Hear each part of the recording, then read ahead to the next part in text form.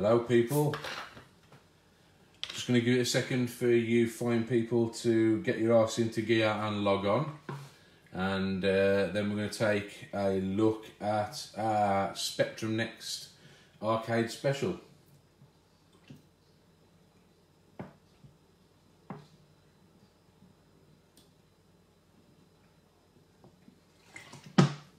Hiya guys, thanks for jumping on, thank you. Hi Lampros, hi Simon. A couple of other names are just cropping up on my feed here guys, so bear with me. Just going to give it a minute for a few more people to log on before I start talking, because there's a lot to cover this evening. First of all, I will say my apologies for being late. I've got very few major duties at the moment and responsibilities, but one of them is we have to see to some relatives and stuff on a Wednesday evening, so I've been doing that. There's also quite a few teething troubles in getting this evening's little video set up, because I've done streams the last 2 nights running, and tonight's stream I've needed to prep a lot, and I literally only decided at midnight last night that I was going to do one today pretty much, and I've not had time to set it all up. So we've had a few teething problems, a few things I needed to check on, about a few hardware issues, so I'll go into them in just a minute. But yeah, there's a few of you jumping on now, nice to see you here. Hey Jim, how's it going? Anybody else who's in the room, say hi. Right, okay, so there's a few of you jumping on now, so I might as well kick off and say what's going on. Basically, hiya guys, and welcome to another YamYam retro gaming live stream. This evening we've got something quite special for you. This is the Spectrum Next arcade special, I like to call it. How's it going, Pete? I'll be giving you a mention very shortly, mate.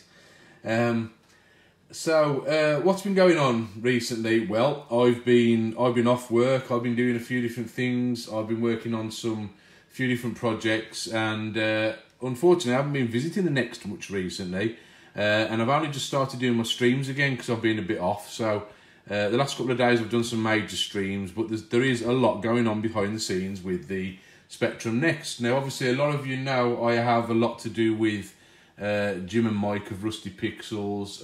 They're working on me with my own game, Revival Survival, and as you've seen no doubt from the posts they've put up the last couple of days, last couple of weeks, they've been working on a few little secret things behind closed doors, and I finally got my first glance at these things yesterday.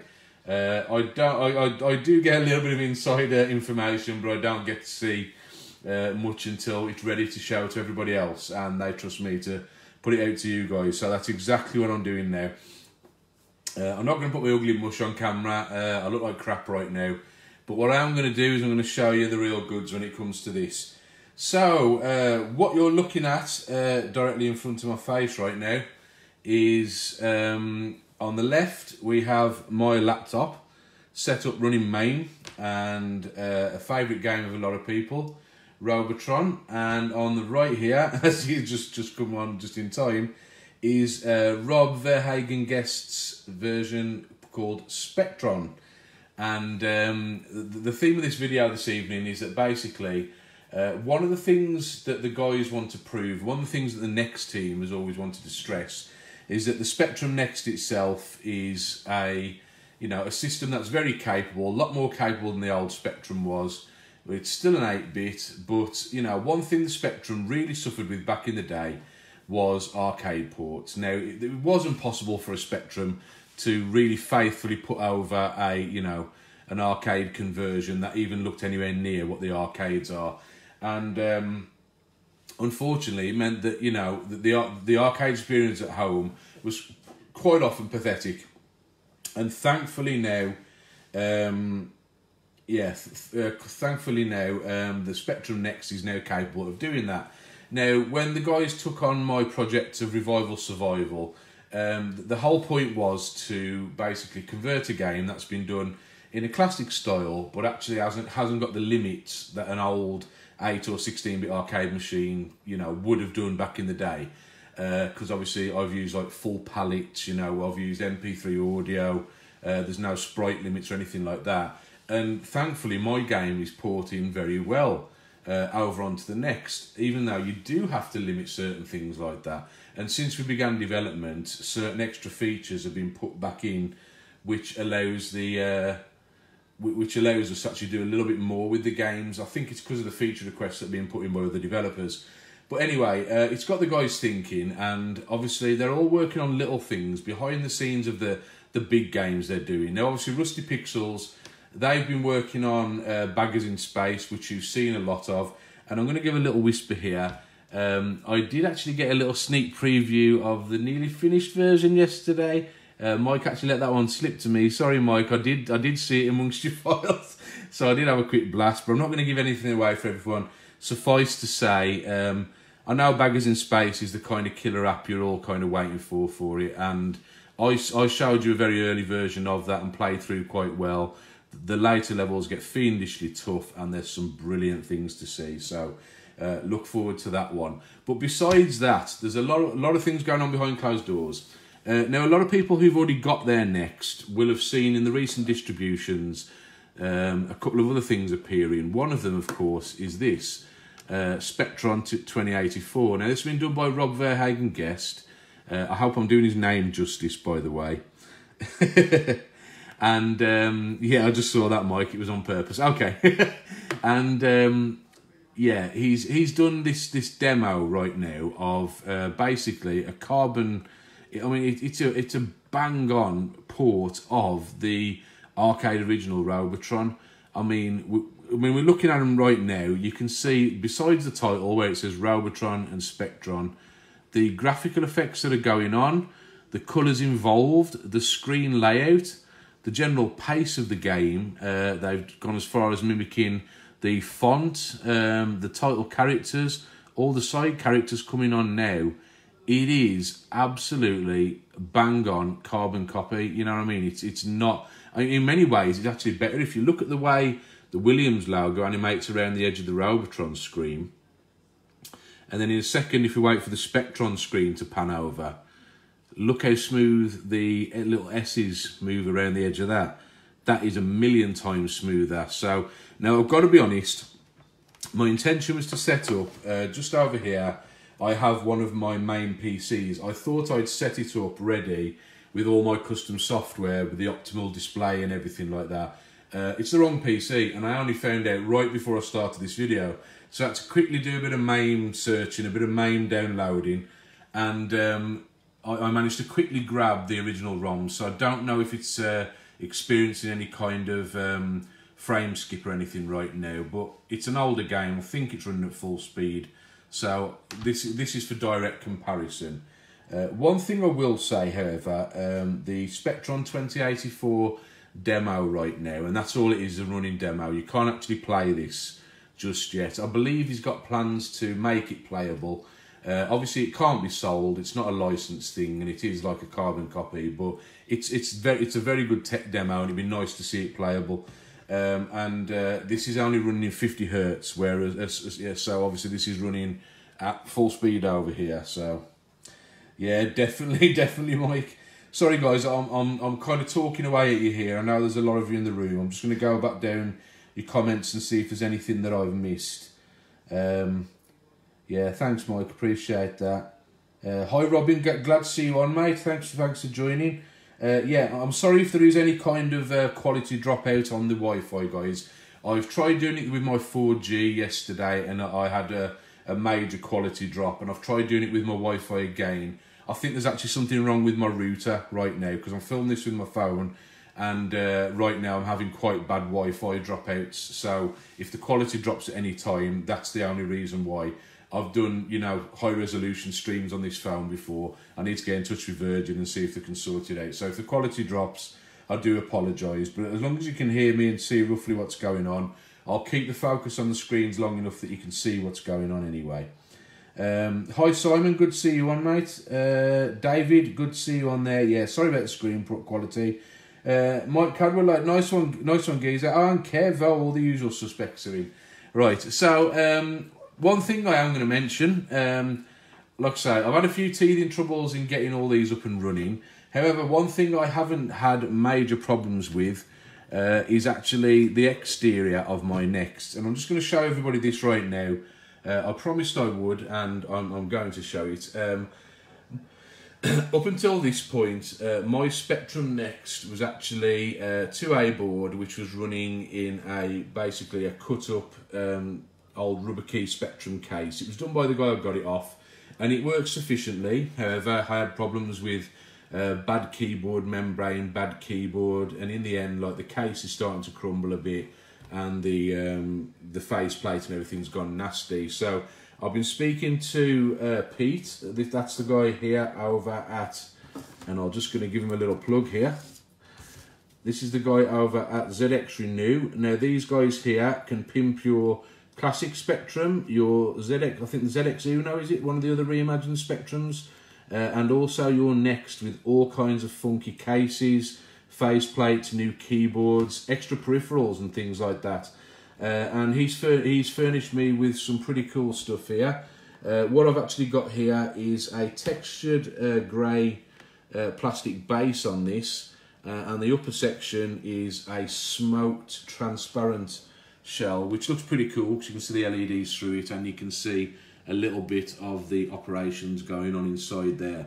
The case has all been laser cut to fit everything completely correctly for the Spectrum Next, and what's quite nice is you even get these little, like, chromed plastic buttons that fit on the inserts here, so now I can reset my machine without needing to give myself some kind of injury on my little pinky. So I'm really pleased about that. It also came with a tidy little adapter.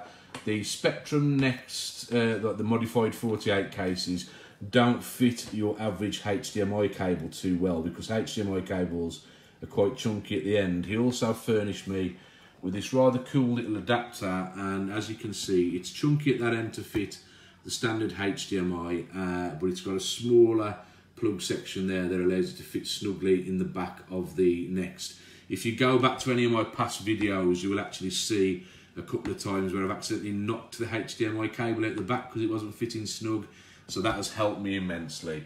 Oh, and I'm going to mention it again because you're all going to need to get this when you get your Nexts. An inline power switch. You're going to need this because the Next won't have a physical power switch, and I think that's essential today. So yeah, I just want to say thanks again to Pete over at ZX Renew. If you want to pimp yours, if you've got a board now doing nothing, waiting to be fully cased up, give these guys a shout, give Pete a shout, and he should be able to hook you up with some pretty cool stuff. Even if it's just for your classic Spectrums, give them a shout. But anyway, I digress.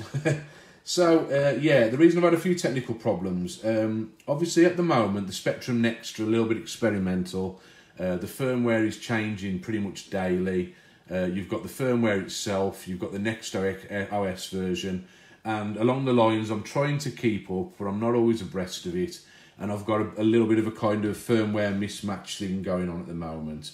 So we've had a few problems getting the last couple of games running that we wanted to show, and I wanted to be able to show them at 60 Hz, and I'm not going to be able to because for some reason it's not playing nice with this TV, which I had to struggle to find the right TV to use with my Nexts, because some of my earlier Next videos I really struggled to get a decent display. Every time I switched between 50 and 60 Hz, it did weird things. So I'm only going to be displaying these things in 50 Hz for this video, but some of the games that are being developed, like say the ones from Rusty Pixels, are designed to be displayed at 60 Hz, and they'll run at a nice pace, and you'll get, you know, full frames per second and everything. So really cool. So anyway, as a direct comparison, I mean, you can see demo-wise, it's pretty much bang on. Unfortunately, there's no music to speak of from the Next version. There's nothing you can do with the demo, but visually it looks very appealing, and hopefully, you know, pretty soon we'll be able to see the Next doing exactly what the PC's doing over here. So with a bit of luck, we'll be able to play some perfect Robotron on the Next. Here's hoping anyway. I mean, I think it looks fantastic. I think the work done on it is really, really good, and I'm really impressed to see that the Next can do. I mean, I know my arcade conversion, you know, is a lot, technically speaking, But this is a proper classic game, you know. This is what people want to see.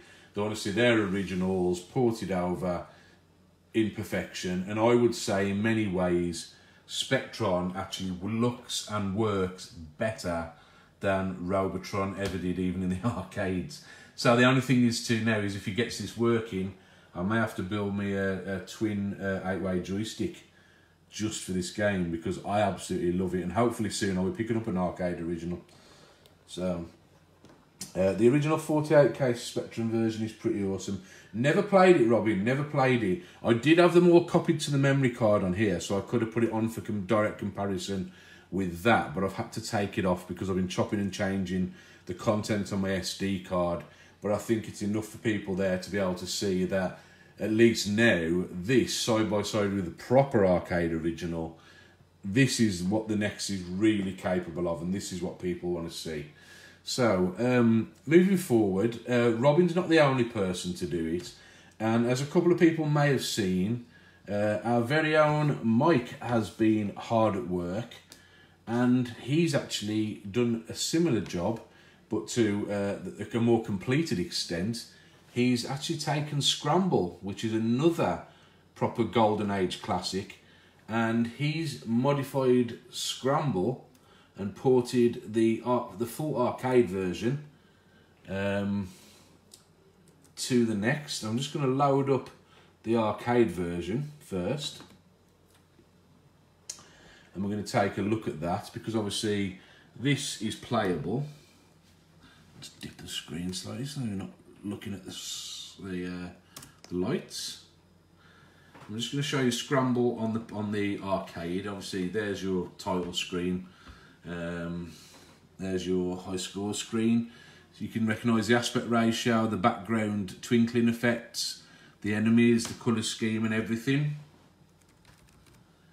Pop in a few credits, and we'll attempt to play it.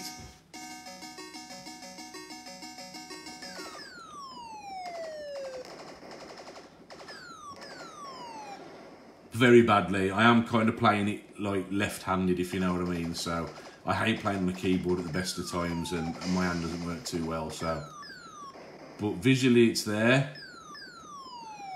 You can hear the sound effects and everything, just to refresh your mind if you haven't played Scramble on the arcade for many years. You can see the changing colours of the backgrounds as you play through. I think as I get over the next crest, there you go, it changes again.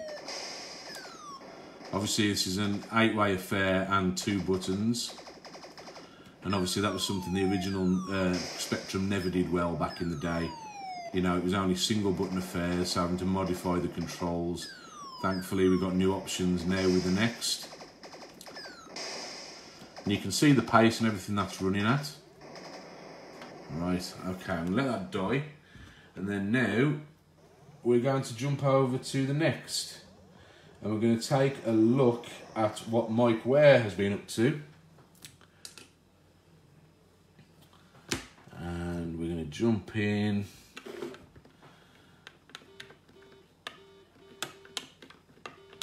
Oh, let's turn it off. Start it back up, sorry, my bad.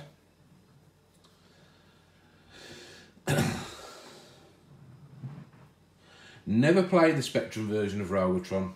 It never occurred to me to actually put that on the card for this, probably because I'd never played it, didn't even register in my head that it was available, so, but yeah, anyway, right, so, browse, go to games, to next, and let's jump in on Scramble next.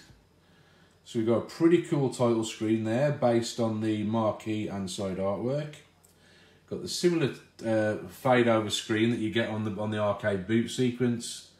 You can see the twinkling light effect of the stars on the background, and we've got the same enemies, same fuel pumps, the same typical, I always call it the Namco font. I know other people actually call it the Konami font.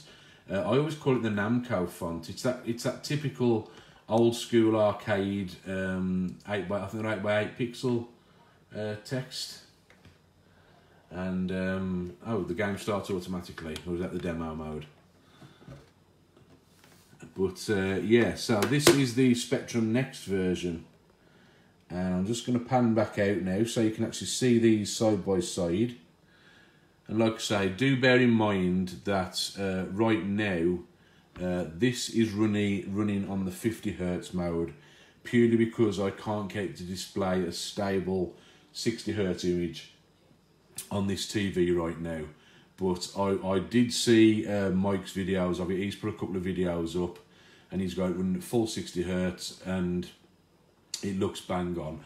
Obviously there's a little bit of stretching going on because it's running in the next kind of native display on a widescreen TV, whereas MAME will try and put it in the proper aspect ratio. But this is about as close as you're going to be able to see it at the short notice I've tried to do this. I'll just reset this ROM so you can see the attract sequence.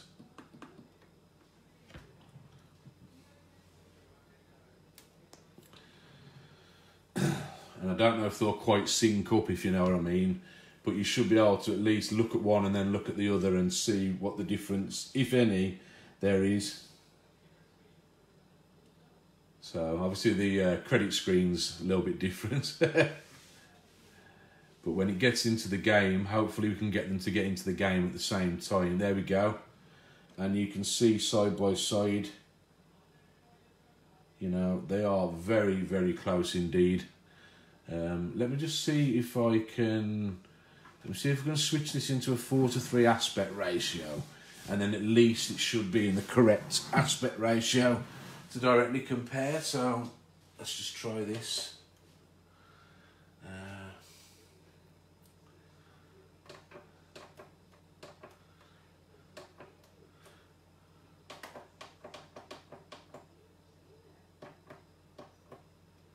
There we go. There we go, and that's a more accurate comparison. Still in 50 Hz, unfortunately, not in 60, but that's a bit closer to the proper aspect ratio now. And like I say, it's difficult to appreciate just how close these are. What I might do in a minute, well, I'll show you some gameplay on this one, and then I'll kill myself, and then what I'll do is I will try and start a game at identical times, because the differences between both of these is that this version of Scramble, unlike the Spectrum demo, this is fully playable, and from what Mike tells me, it's now actually fully complete.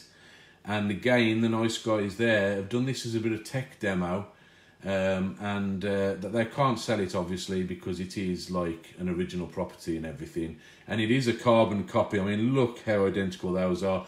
It's difficult to appreciate on camera.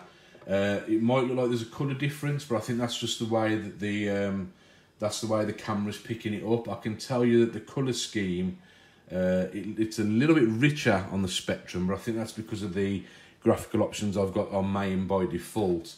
But the actual colour scheme and everything is pretty much bang on. The ships and everything, the missiles and everything are the same colour. The ships are the same colour. The background twinkling lights are a lot brighter actually on the Next. But the colour of the mountains and the scenery and everything is all identical to what you see on the arcade version of Scramble. Like I say, it's not picking up too well on here. It looks like a much brighter blue on the Next, but it's actually identical. So the blue on there right now is actually identical to this one. You just can't see it on the camera, unfortunately. Can't really do nothing about that. That's just the way that screens pick up. But the actual blue here, face to face, is identical. So let's just give this a go. Turn to this. We'll give this a bit of a whirl. And I apologise for any camera glare. I'll try and dip it down a touch. There we go. And then we will attempt to... We can play this. Now, of course, the beauty of the Spectrum Next is you're not limited to single button affairs, and I hate playing on a damn keyboard, I'll be honest. And I'm still not very good. However, we do have the advantage of being able to use a Mega Drive joypad. We've got 2-button controls, so we've got independent buttons for both firing and for your missiles. So let's kick this off.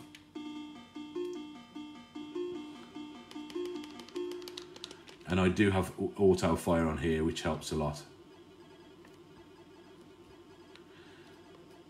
The sound effects are very similar. I haven't turned it up too loud. I'll try and turn it up a touch in a minute.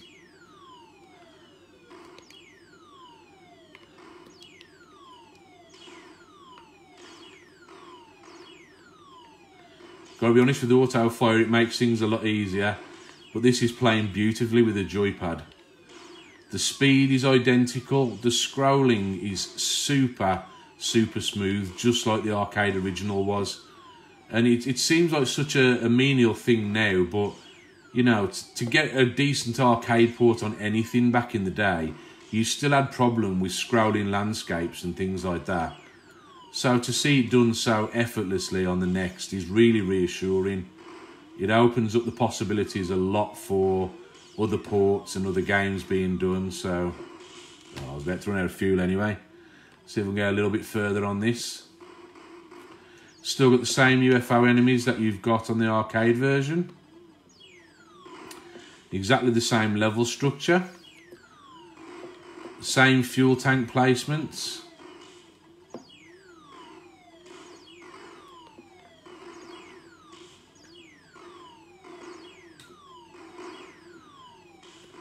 And I'm navigating this quite well. I mean, I suck at this game, but I'm doing all right here. If I can make it to the third area, I'll be happy. Oh, there we go. Oh, the comets. Hate this bit. Ah. Come on, I've got one life. Let's see if we can get past this bit. Oh, it's awesome, man. Difficult, I'll be honest. The enemies are so much faster than you, but that's just the nature of this game, innit? Oh, can't destroy them either. But it's the little subtleties that show you how arcade perfect these ports are. I mean, you've got the animated lights or windows on the ship. You know, the flames coming off the back of the rocket. The little turning animations of the missiles as they drop. So, now I've had one game, I'll pan back out again.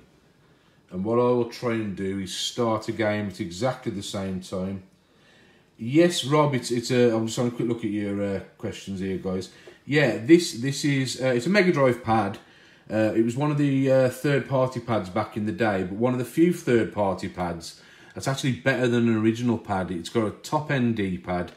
It's got the turbo buttons across the top, which really helps on, you know, space shooters and things like that. I really love this Competition Pro pad, and I'm glad I've kind of had it since like back in the day. So really clean. I've tied up all the contacts and everything, and this is like I think this is gonna start to become the de facto standard, I think, for a lot of games, especially as games move into the region of more arcade style games and arcade ports, like the type of games I hope to help get out there. Because, you know, the Jammer standard back in the day was 3 buttons. You know, the classics only used 1, but, you know, right up until the mid-90s, the standard was a 3-button affair, and the Mega Drive pad is perfect for that.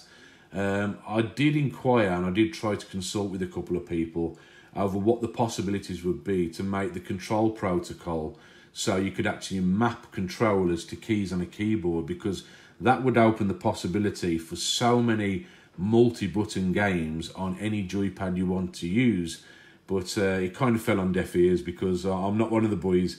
But I said it'd be a good way forward because it would allow easier construction of custom joysticks and things like that.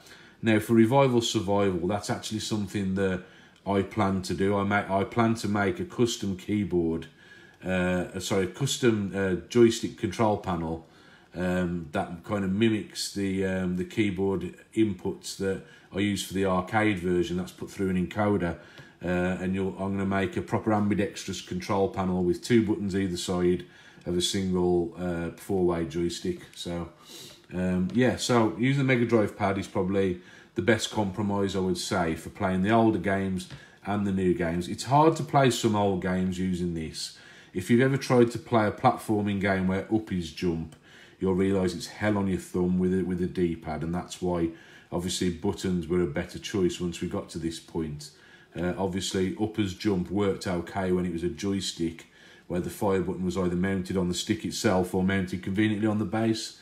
Obviously, that's not going to be the case for, you know, games that are more arcade derived now, and you're going to need more buttons available whatever you do. And like I say, I think Mega Drive pad. The good thing is you can buy brand new Mega Drive like reproduced pads and things like that. So it's not going to be difficult to get controls for this system. I did have a chat with that one guy who was making certain peripherals and making the NES style joypads. I actually spoke to him about the possibility of getting some for trial, so I could see about hacking them and making them into custom controllers. And seeing how well they worked with a variety of games, but unfortunately communication kind of broke off there. So maybe another time I can investigate that. But right now, Mega Drive pads are the shit. Arcade games use both hands, not one hand and a thumb. Yeah, I guess so. Yeah. No subtle parallax on the stars. Yeah, but if you look, Jeremy, there's no parallax on the original. I think what Mike was obviously going for was an accurate port. Now, obviously the starfield position is a lot different, but this is the original scramble here. And if you notice when the screen moves, there's no moving of the stars. And he's obviously done exactly the same with the next port here. The starfield is fixed, but the foreground moves. That's just like the arcade version. I don't think it'd be too hard to do that now. Obviously, the next is more than capable of doing multi-layer scrolling, parallax scrolling. I suppose it won't be long before somebody creates some kind of Shadow of the Beast-esque multi-layered parallax kind of effect in a game, and it'd be nice to see, obviously, as a tech demo. But I suppose for the purposes of what Mike was trying to do with this, it's actually perfect because it follows exactly like the arcade does. Like I say, the starfield appears a little bit brighter on the next. The resolution of the screen is obviously very different to the arcade version, but the screen proportions, the layout and everything is identical, and it looks and it plays absolutely brilliant. And it's reassuring, I mean, if you think back to the golden age of arcades, there's a lot of games of that time that kind of use these kind of very simple, small sprites. They use the similar sound effects, they use similar layouts and resolutions. I know a lot has to go into the coding, but I suppose as far as I was talking to Mike about this last night, as it happens, as far as creating a visually and audibly identical port goes, it's not going to be incredibly difficult to reproduce a few screens of any arcade game and prove and show that the next can do them perfectly. I mean, it might take some serious work to create any kind of proper, a next arcade emulator, but it's reassuring to see that some of the, it seems like the ports haven't taken massive amounts of work to create like the arcade. But I do applaud, these guys have done it off their own back. Robin's done a demo so far with some pretty cool flashy effects. Mike and Jim here have done, obviously, created a full game here as a port. And it's reassuring to see, because I suppose if anybody else wanted to do similar and put their favourite golden age arcade game onto here for themselves and others to play, it wouldn't take much to do, and it'd be pretty cool to have.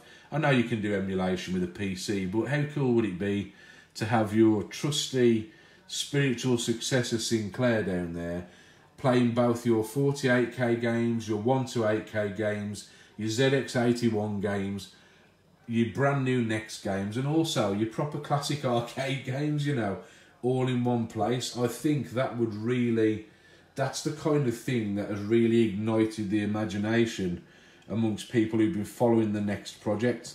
And, I applaud the guys who've done that.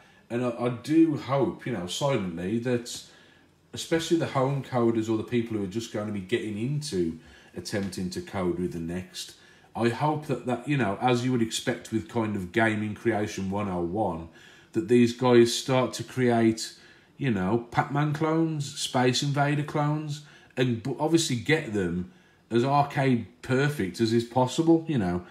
I think that'd be really cool to see, and it really would be a throwback to the days of the arcade coders, you know, sorry, the bedroom coders, you know what I mean? They did it, but they obviously had to do a lot more cramming. You know, there's potential here for people to learn a new spectrum, but be able to create games that the guys 30, 40 years ago could only have dreamed of being able to create something of this calibre. Do you know what I mean? So I think it's really reassuring. I think it's very inspiring as well. So yeah, so that's Scramble anyway. And what I'm going to do now, I'm going to try and fire up a simultaneous game on these, just so you can compare them side by side and see exactly how they play. Okay, one's going to die before the other, but we can at least see if we can get them to kind of sync up. And I'll attempt to play the next version. So here we go.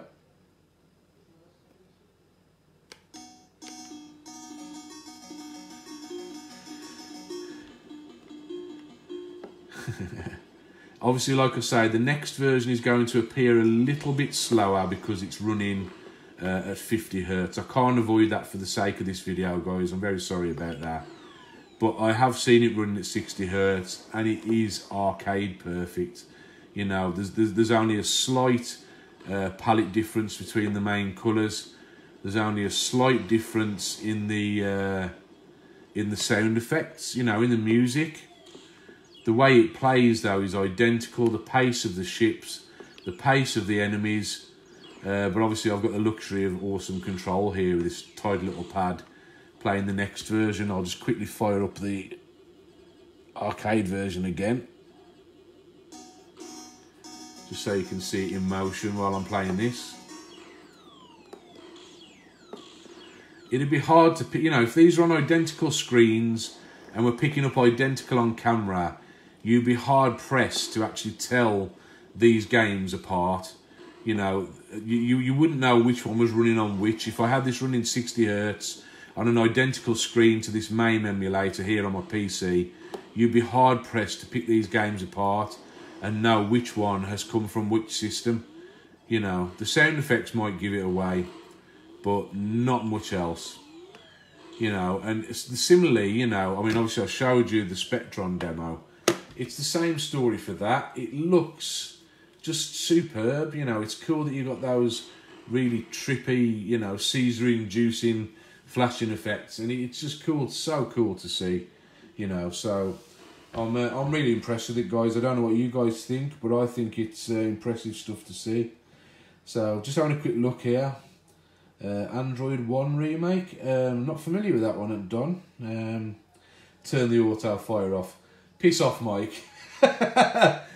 When you're trying... I mean, look, my left hand doesn't work already as it is, right? I'm trying to film two screens, talk about both, focus on the camera, read what you lot are yapping about, and play the game at once that I'm not very good at. I'll use auto fire if I have to. Yes, Mark, nice to see you join this stream. Hopefully it's not your first, won't be your last.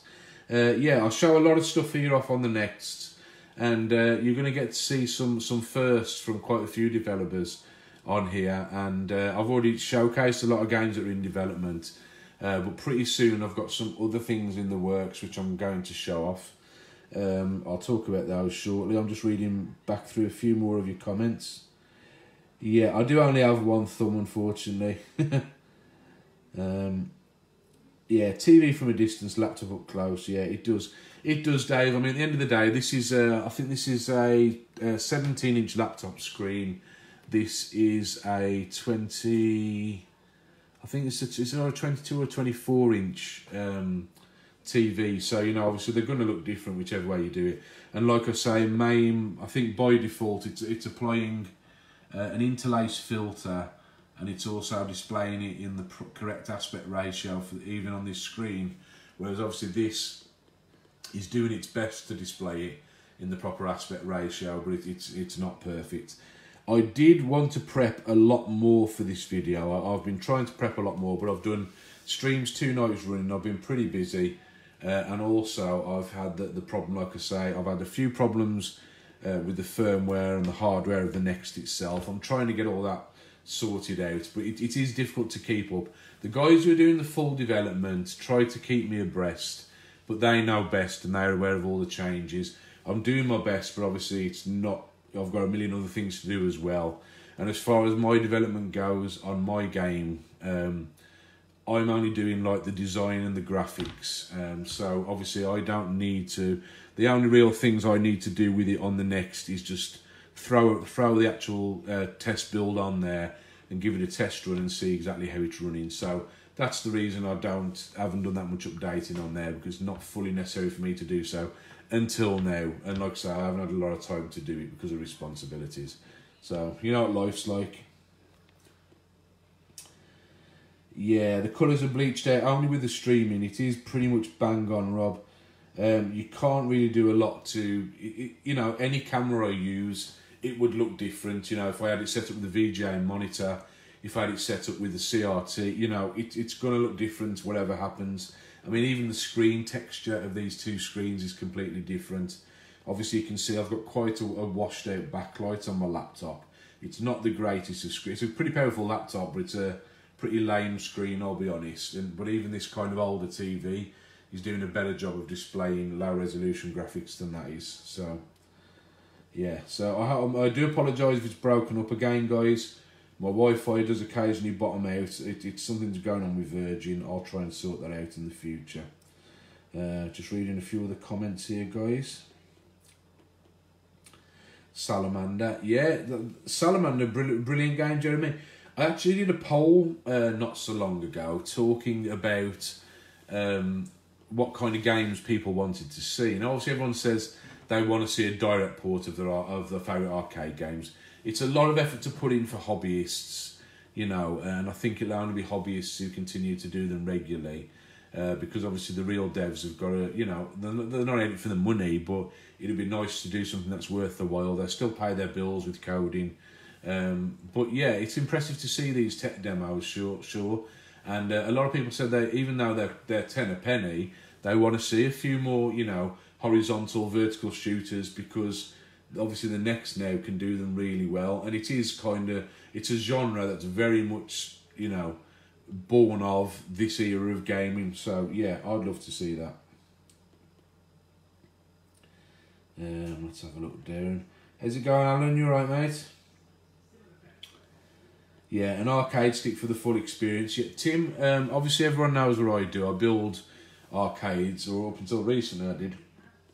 I have plans to build more than a few custom controllers for the next. It's just that I've been so busy with the events. I've been so busy with, you know, working on my own game. I've had a few personal projects I'm seeing to as well. And there's also a few little secret things going on behind the scenes. I just haven't had a chance to get in and build them as of yet. You know, I can only put myself in certain place at once, and I've been trying to stay away from the workshop because I've not been in the greatest of health recently. But pretty soon I'm going to be building some proper arcade panels. I may even, I've been talking about selling this next, and it is a beautiful next, guys. I'm going to say it again. It looks absolutely awesome now with this frosted shell. This cool silver faceplate and the new keyboard and membrane. Again, check out ZX Renew. But yeah, I am strongly thinking about purchasing another board and actually making a next arcade.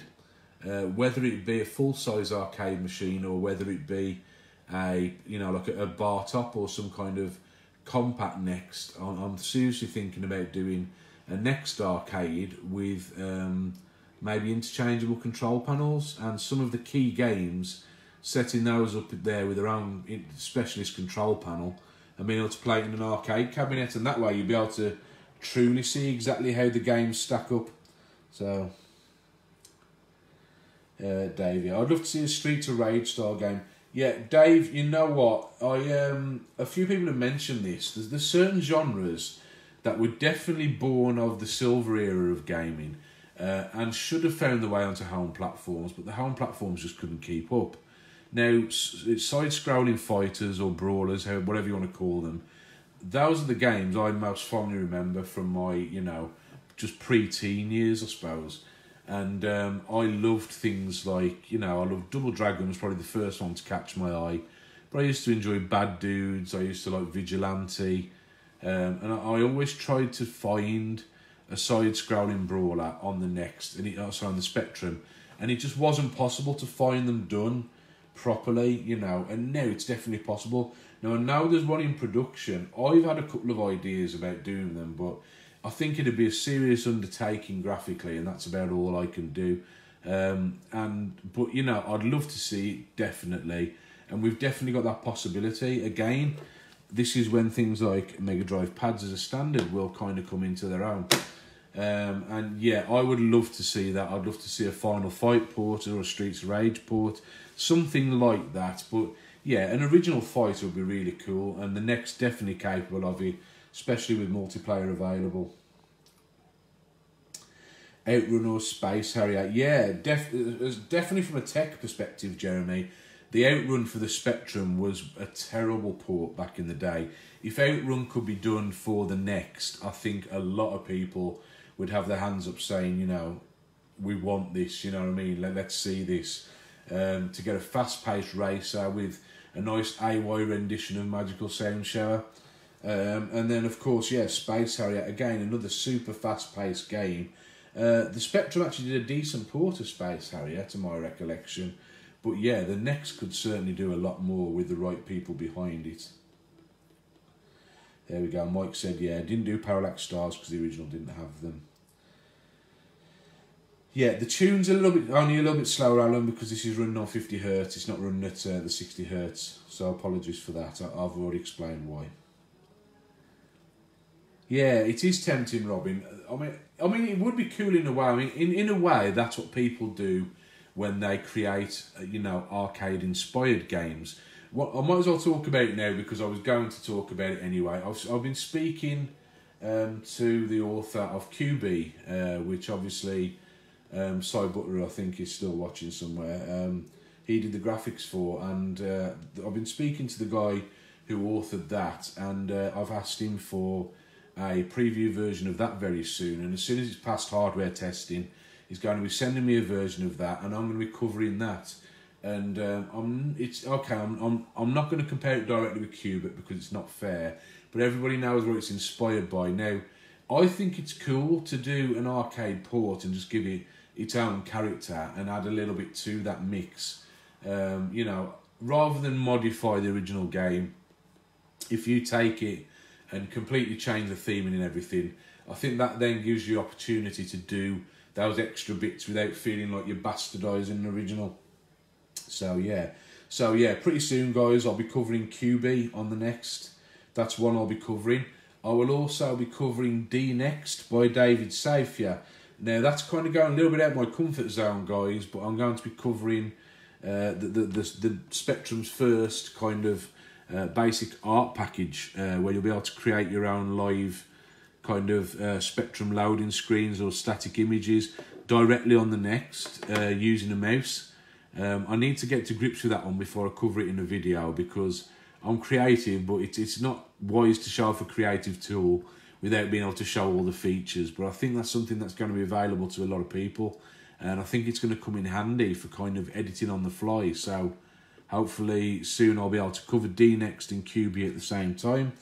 I also wanted to cover Next Door, the sound creation studio, but unfortunately I know absolutely nothing about that, and I said I wouldn't be able to do it any kind of justice, else I would have covered Next Door by now. At this point, I think I've covered most of the games that you've seen video footage for. I have covered up to this point. You know, I've covered, I've covered the Hollow Earth Hypothesis, Angry Bloaters.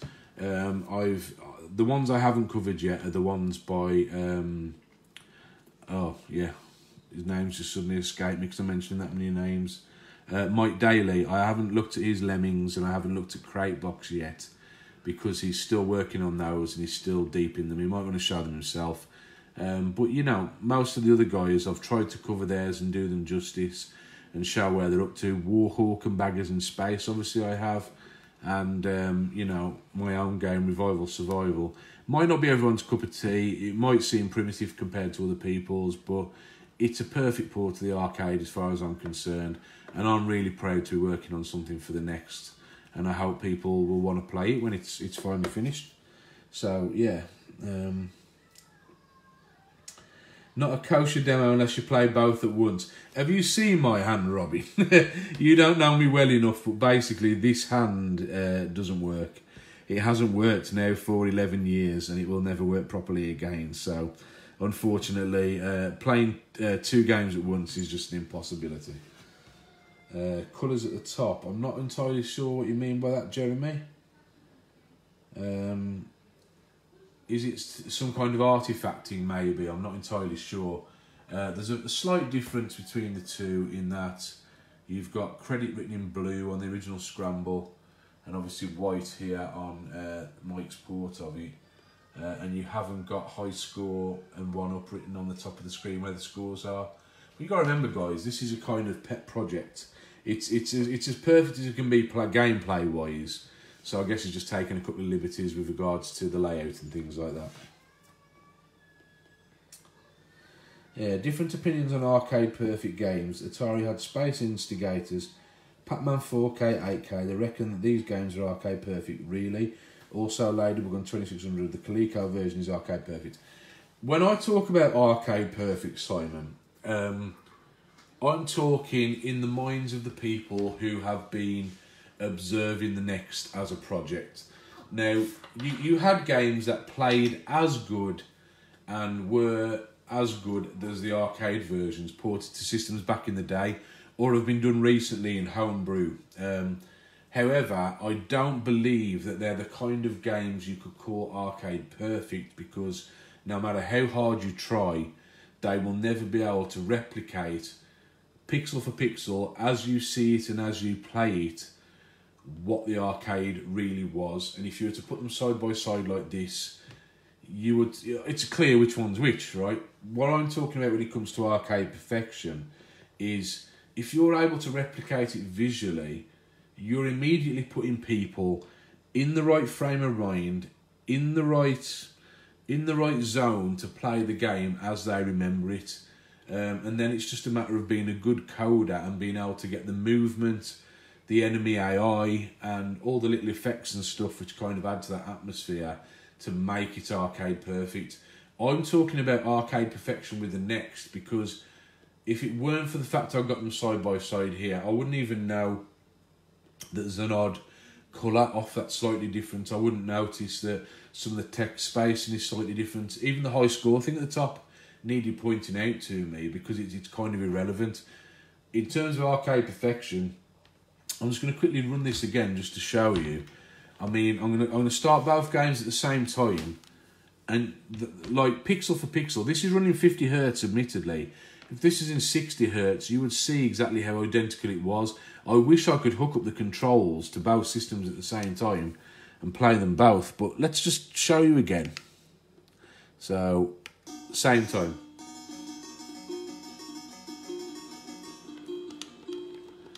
I mean, they are rolling at exactly the same pace, allowing for obviously 50 Hertz, a little bit of 50 Hertz lag.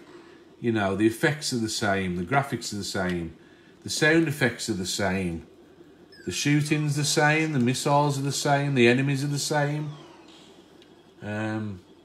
You know, the same pace of firing on your bullets. You know, the same screen transitions as the colours cycle through. It's identical, you know, and it is arcade perfect. It's not just the way it looks, the way it's playing is identical. That's what I mean by arcade perfect. You know, it's got to tick all the boxes, and I think that this genuinely does, and I think Spectron will as well. Spectron probably even more so.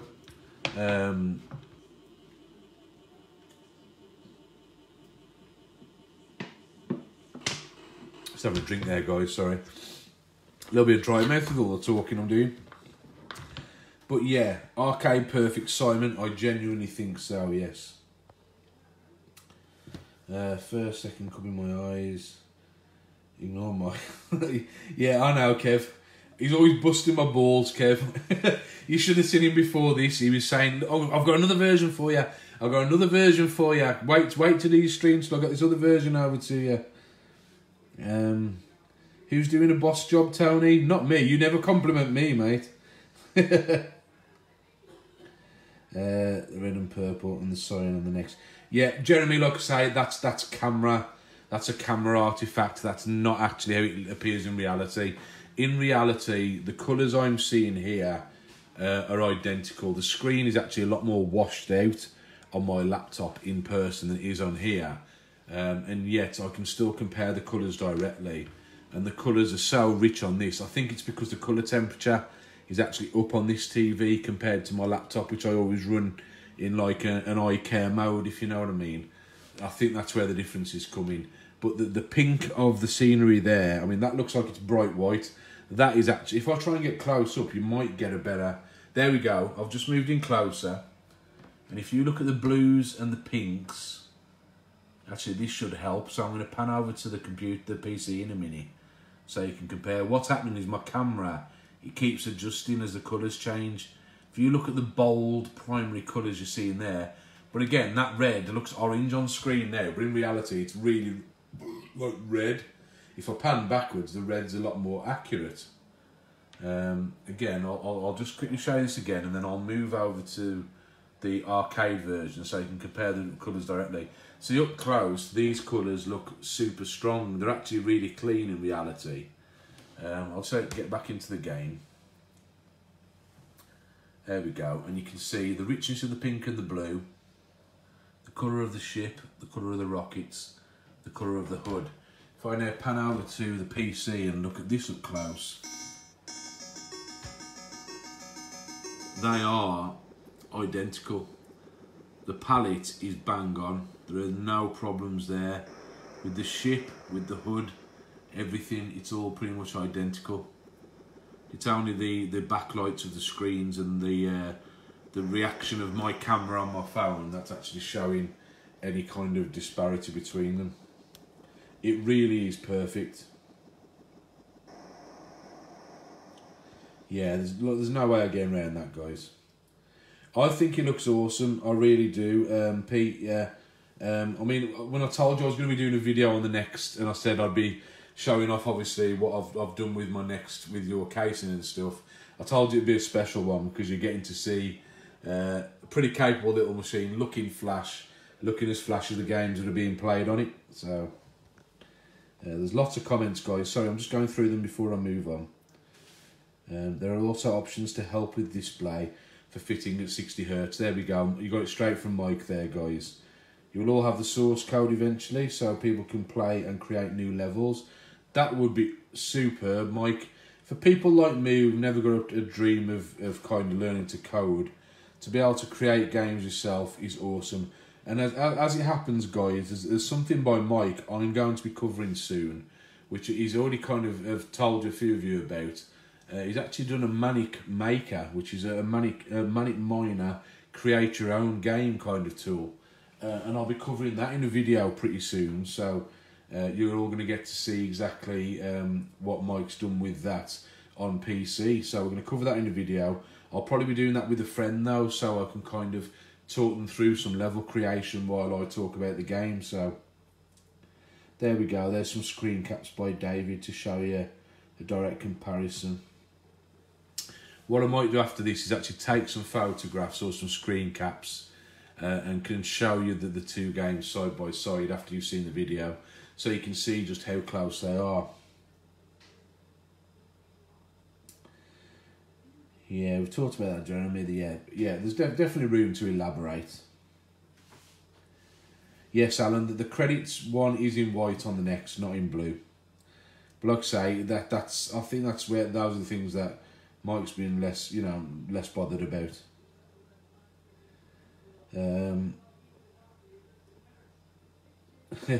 Next arcade, how much? I'll tell you what, guys, wait till I do one and then we'll see. How's it going, Gareth? Hi, Charlotte, how you doing? There you go, Jim's piped in now, guys. The scramble was a test to see how close the next could get.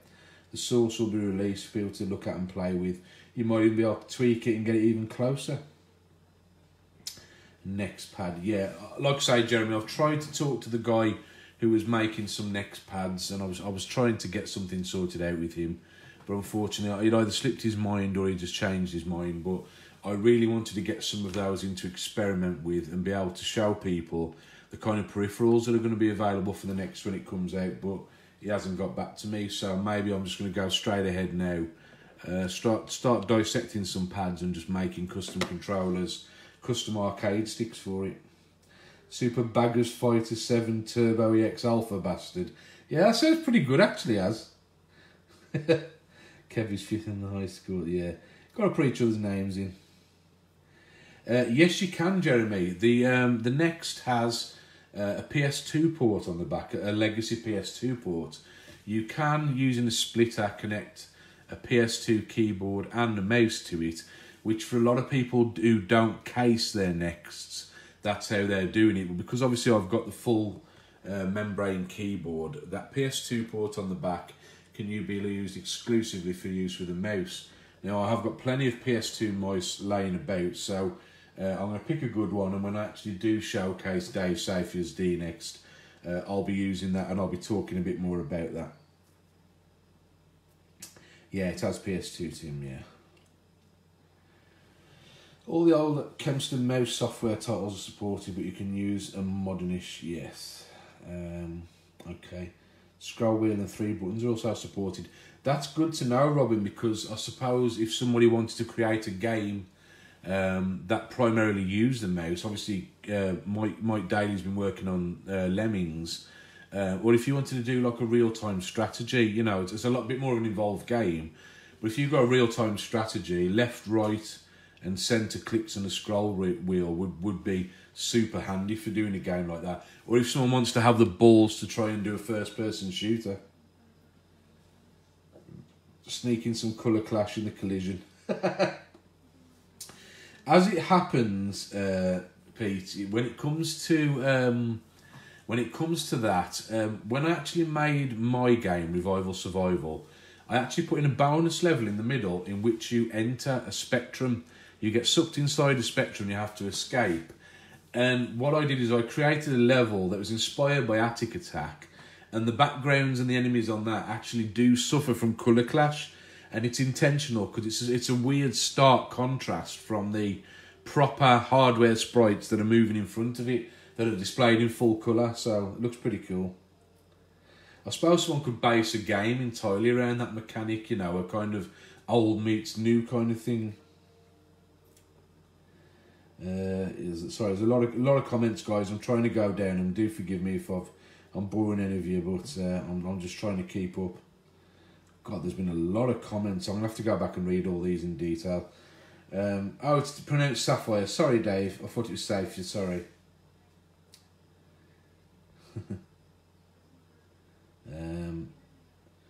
There we go. Mike's just said there, Rusty Pixels will help others develop games if they want to. And I hope people do go and approach them. At the end of the day, I've known Jim many years. Mike, I've only known since last year, and he's been a top bloke. I've spoken to him a lot in the last 12 months, and he's done some stellar work on my own game. And seeing as how we've got it on, I might as well kind of cover that one as well. I know it's not a title people are as excited to hear about as, you know, Messrs Bagley and Ware have been doing on other things, but I'm quite proud of my little game. And Revival Survival's had some progress in the recent months. The guys have been working on their main release games, but behind the scenes they've also been doing a little bit of work on Revival Survival, and they've been doing, you know, they've been trying to move it on and try and get a few more levels and stuff put in and refine the AI and the all the other things on there. So I'm just going to quickly show you how that's getting on. There's not too much to show at the moment, but there's a little bit of a clue there as to what's coming up, and I just want to talk about it because we're trying to introduce a few firsts on here, and it's a good test bed for the guys at Rusty Pixels to show you exactly what's going on. So let's jump down, and it is that one there, and that one there. So again, we've got a side-by-side comparison here. I've done this before, and this is an older version of the PC version, which is the last complete build. So I'm just going to show you this as a demo, and then we'll call up the Spectrum Next version. There we go. So Revival Survival, it's moved on quite a bit. But again, when it comes to comparing, you know, the PC/arcade version was made as a dedicated arcade game. It was made to look like a retro game, but it's obviously got some effects that are a lot more demanding, a lot more advanced than what you know, an old 8-bit arcade game would have been capable of.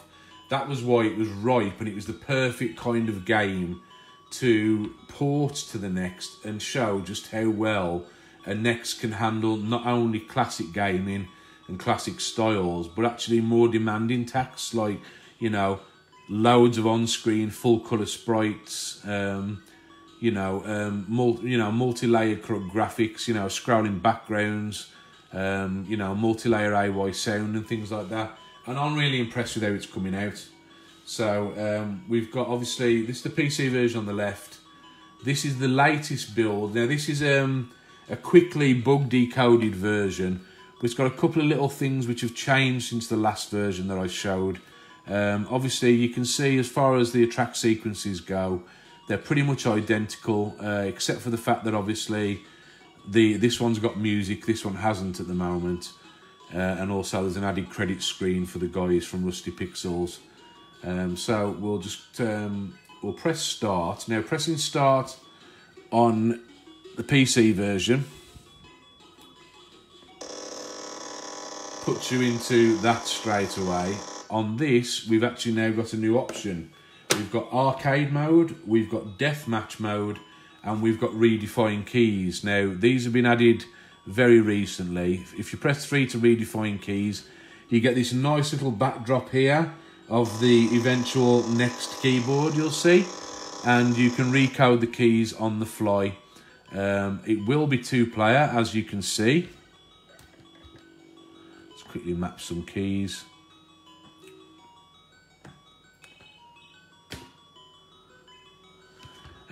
But yes, and you'll also see there the deathmatch option. And obviously the deathmatch option is the we're going to be having a proper full 2-player head-to-head mode, which the arcade version never got. But it's not in there yet. But you can see now we've added an intro sequence to this. There's still some animations and character placements to sort out, but it's now been added in. It moves along a bit faster than the one on the PC. But it is fully all there, all the text is there, and when it gets to this screen it looks pretty much identical. We've dropped the scrolling background because we felt it didn't quite fit, but you've got the same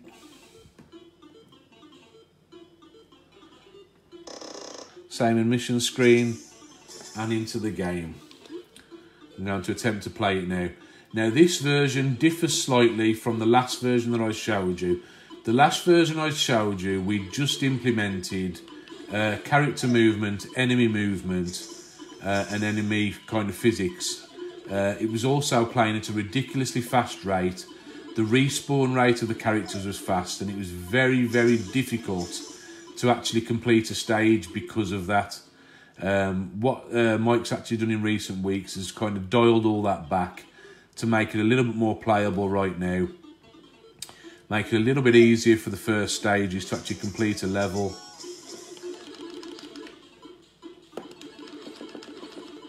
There's still things to fix, such as the hit points of each enemy, but now, like, the different enemies have got different behaviours. The barrels move at a different pace. They've all got different hit points. Certain enemies can go off the screen, like the invaders and the ghosts, but the special enemies, like the barrels and the real trick enemies you get later on, they can't actually go off the sides of the screen and chase you, which is something that they did on the arcade. So we've made it very close now. You'll also see that from the last version, if you go back to one of my old videos, the background characters, such as the people on reception at the bottom, my wife there handing out the leaflets, and some of the people just playing the games in the background, they were all moving at exactly the same 2-frame animation, which made them a little bit one-dimensional, I suppose. On the original game, they've all got their own independent movement, They're independent paced, and they all kind of shuffle around and do little things. If I linger by this guy here, you'll see that he turns to play the game, and then he shuffles his position every so often. There's a guy just below me gesturing. My Scottish friend Mike there enjoying a pint. He moves at a slightly irregular rate there, and you can see that the waving of the flyers there is very irregular. So each of the characters now, even though they all only have 2-stage animations, they've all got their own personality now because they move at their own individual paces, and I think it looks really cool. We've got all the collectible items implemented, which are all console games for these stages, and I am going to try and complete a stage now, just so I can show you stage 2. But yeah, the enemies are moving at a more realistic rate. We've had to adjust a lot when it comes to the AI on this game because you're working with a smaller play field, and we've had to redraw the graphics for the smaller screen. We couldn't have quite as many sprites and enemies on screen because it would make the game unfair. The last build that I showed you, the enemies and the characters were at the same number and pace as found on the arcade game. But on the arcade game, you've got 1/3 more screen space to play with. You haven't got that on this, and it made it too difficult. Now, the difficulty ramps up on the arcade over a total of 10 levels.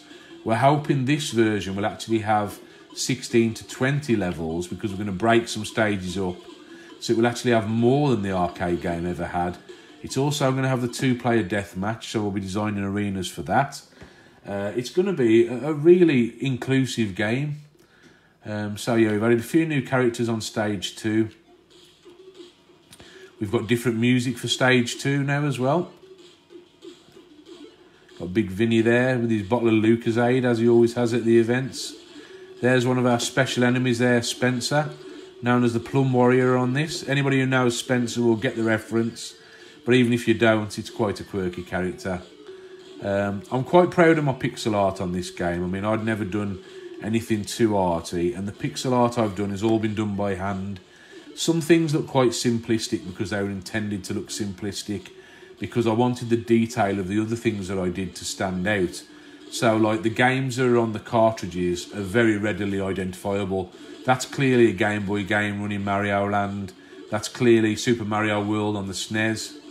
And over there, we've clearly got Sonic for the Mega Drive.